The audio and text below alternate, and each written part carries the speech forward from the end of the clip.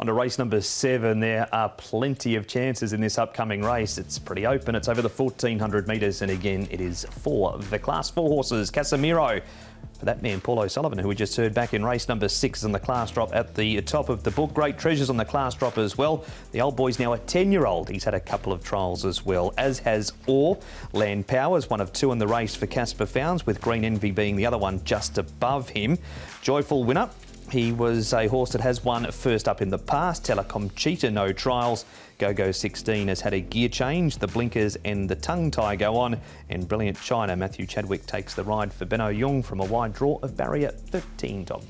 Speed in this race, well, there's only really one candidate here. It's Unicorn Baby, and he's actually drawn a gate. He's had some shocking draws of 10, 11, 12, 13. He's got gate 1 this time round, but I think his opposition will be wary not to give him too much of a cheap lead because he could capitalise on that Unicorn Baby. Ali King Prawn is down there on the inside from gate number 5. He's very close to a class drop. Green Envy should be handy, and so too is stablemate Land Power. Scholar, who's got no form, is going to have to try and come across from gate number 14. I think they'll stretch out a little further than illustrated there. Go 16 should end up somewhere midfield with the blinkers and the tongue tie on, but I think they'll be a little wary of leaving it up to a Unicorn Baby to get some cheap sectionals.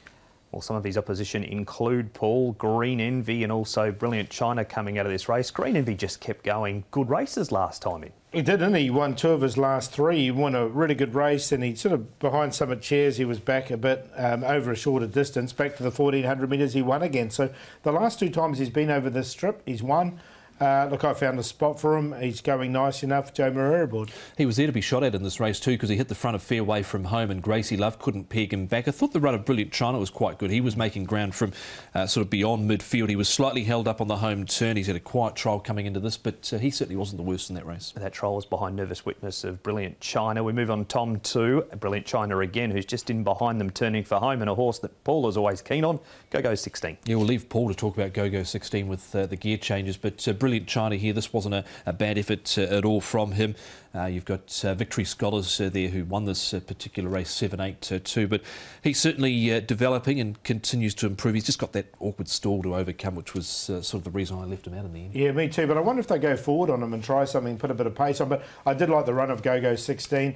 He's out of a Zabeel mare, so it's fresh up over 1,400 metres, looks ideal for him. And those gear changes did catch my eye as well. He'd be a price, I think, as well.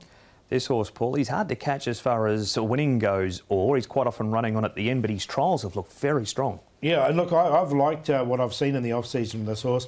I think he's had a really good preparation coming into it. He's trialled really well, as you'll see from this. I think he's definitely going in for me, or especially from his barrier number 2. Yeah, Blake Shin's been on board in both of those trials, and here he is coming down the outside. He's finished off. He has been asked to do something over the final stages, but he has responded with plenty of merit there, I thought, or just a one-time winner, so he's not been easy to catch, but when he was asked to quicken there, he ran on quite well. 22 starts he's had for that 1 win, but it's Go 16 for you, Paul. Sticking strong? I am. I'm going to make him the each-way play, Go 16, because, look, with those changes, he's looked good in the off-season, and maybe this can be his season. So this, what's he, 12 and 5.3 at the moment. So hopefully that will stack up.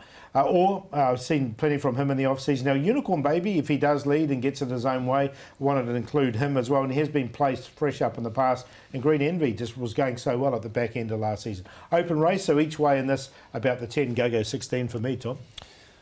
Very similar numbers. Didn't quite have Unicorn Baby in, but his trial up behind Decisive 12, he bolted up in the final race at Happy Valley the other night, wasn't too bad. Green Envy goes in. Number 6, he's pretty consistent normally.